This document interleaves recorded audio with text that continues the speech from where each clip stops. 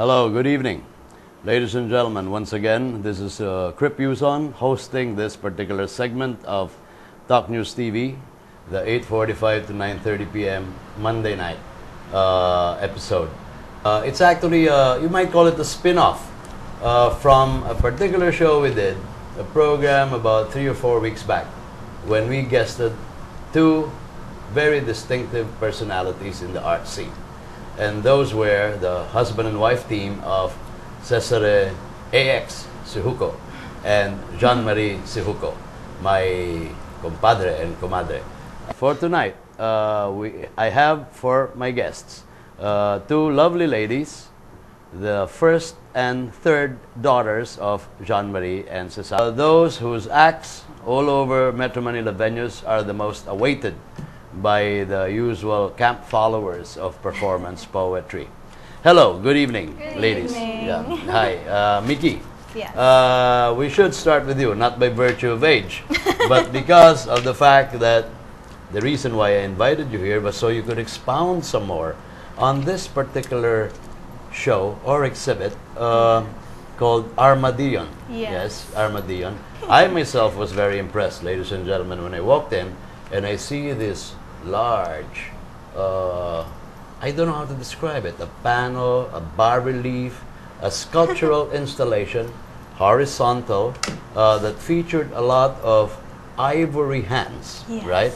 Sculpted hands, wearing the pieces of jewelry that Mickey here has created for the show.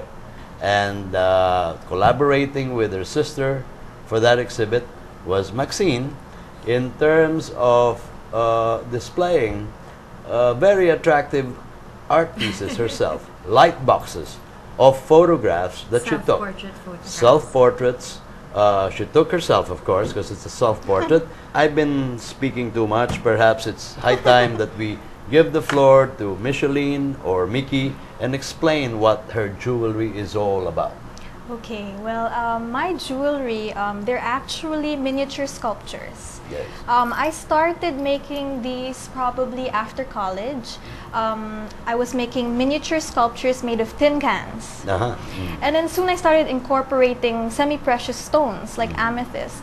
And one day I thought to myself, why don't I weld this onto a bracelet, so I can wear it. Now we're seeing them on television, we're seeing them on the screen. Yes. Samples of your distinctive jewelry pieces. Go on, Mickey. Yes, and so I made one out of tin can, and people just started to rave about it. I mean, everywhere I'd go, people would say, "Where did you get that? What store did you get that from? Did you buy that abroad?" And I'd say, "No, I made that myself." And so even Maxine's friends, they were asking, "Can we order? Is that made to order? I mean, how much is it gonna cost? And all of this." So I decided to explore it more, and I decided to experiment using different kinds of metals, like brass, sterling silver, yeah. But is it easy to take it off? Take it off, yes. Yeah, perhaps we can have a a close-up shot of this in camera. Yeah, this is a sample of. This is brass, isn't it? This is brass, hammered brass. Hammered it's brass. Then plated in silver.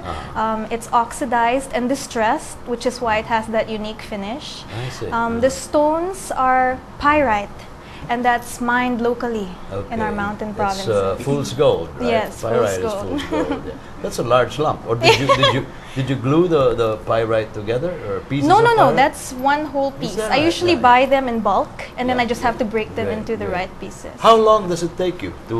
Okay, that's the thing. together Some a piece like pieces, they usually have to undergo a process, which is, the hammering, the plating, the distressing, oxidizing, And sometimes, if it doesn't come out right, I do it all over again.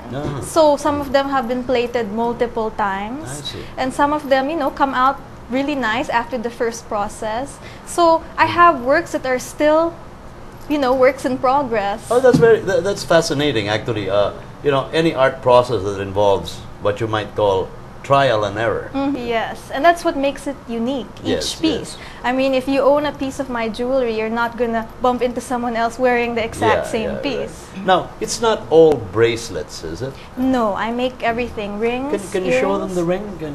This Okay. ring is paired with the Ring. bracelet, isn't it? Yes, and Yeah. also the earrings. Though the Ah. earrings, these earrings have bullet shells. These Bullet are shells. 22 caliber bullet shells. These ones, Yes. the small ones. Yes. Yeah. And They won't also allow you in pearls. Singapore wearing this, you know? Honestly, Well, you know, I was there's a sign in inspired. the- I was inspired because, you know, like our local anting-antings, right? Yes, Supposedly are made from melted bullet That's shells, right, you know. that's So right, yeah, yeah. this actually becomes a power That's object. great, that's great. Yeah. And what are these stones? Those Looks are like a pearl. pearls. Yes, Yeah. they're pearls. Real pearls. I actually like to combine They things. say you can tell when a pearl is real by biting on it. Yes, right? it's true. The top kind of becomes powdery.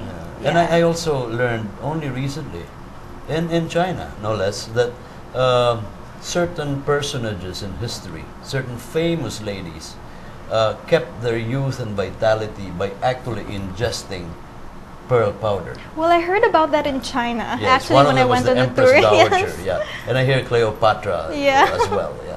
Though I've never Beautiful, tried yeah, that. yeah, yeah. So how many, what year was this when you seriously I started? on started the collection about a year and a half ago. Only Yes, a year and a half a year ago. and a half ago. And going back to the question, how long would it then take you to complete one bracelet like this?